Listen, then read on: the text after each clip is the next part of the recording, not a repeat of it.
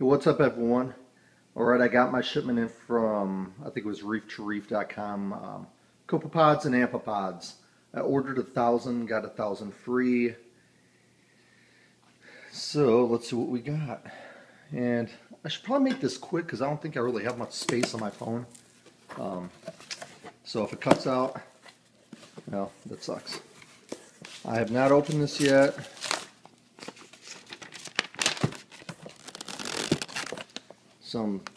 Okay, this just to say reefstogo.com. Before you open your box, well, it's kind of cool. Tells you how to take care of things, how to acclimate them. Here, I need a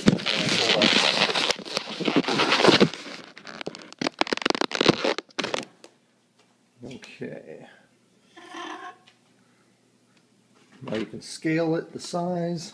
I guess it doesn't matter how big the cardboard box is, it matters how many copepods are in there. I'm going to count every single one. Well, I wonder how much extra, maybe I'm going to get. I don't know the selection of how they actually count these things, but okay, heat pack. We're in Texas and it's hot out, so things will be needed. Okay. Oh wow, check this out. So there's 4 bags here.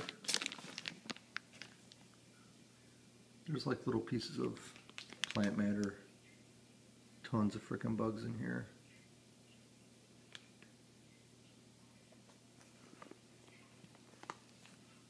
I don't know if those are dead or not. I'd imagine there would have to be some dead guys.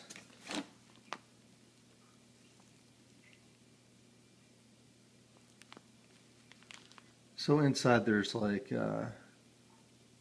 wool almost, or like filter floss, something like that. A couple pieces of like plant matter or whatnot, so they could have a snack or something. I don't know.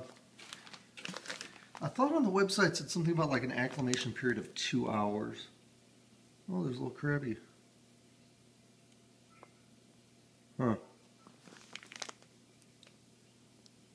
I don't think did I order a crab?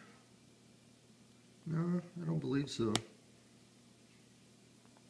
Hopefully he's a good crab.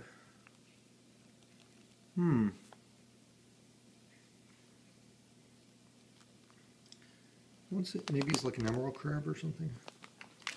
I'm gonna check out the website and see what the acclimation period is. I thought they said something about 2 hours. Of course, I always get shipments. It's 3:57 in the afternoon, and I have work. Wow, these are nice. They're cute. And you know what? These are just the ones you kind of see. There has to be some very small guys in the filter floss. And I could just kind of put that somewhere like in my refugium or something like that. Mug it out.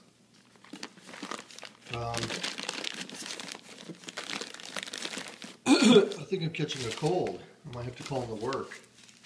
Okay, maybe that's not going to work out. Alright. Well, that's pretty awesome. I'm going to go to the website, read up on things, and I'm going to put a couple of the bags up in the display and in the refugium. I thought there were 1,000 each bag, so I was going to put one in one, but since there's 4 bags, I might do one in the refugium and the rest in the display. Just because the refugium, I got all that macroalgae last week for free from someone. There was tons of pods. I put a bottle of tiger pods in there and like another small bag that my elephant has had of some pods. They were almost free. They were very cheap, but there wasn't a lot of movement in there.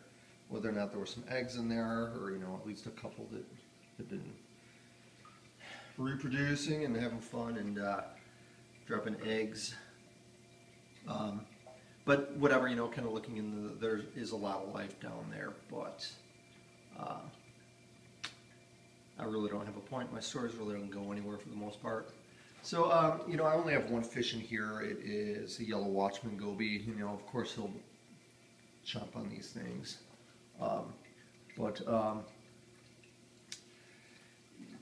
My light cycle is kind of reversed from everyone else because I work third shift. So my lights turn on at 2 in the afternoon and kind of warm up and go off on like about midnight and then turn to moonlights.